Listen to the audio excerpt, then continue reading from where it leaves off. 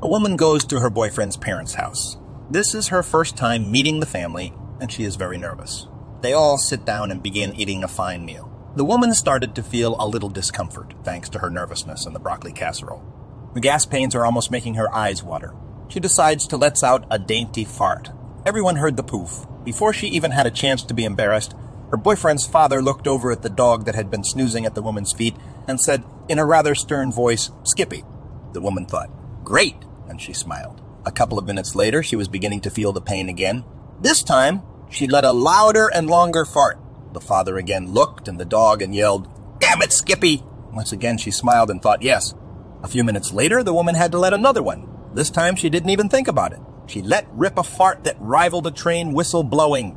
Once again, the father looked at the dog with disgust and yelled, "Dammit Skippy! Get away before she shits on you!"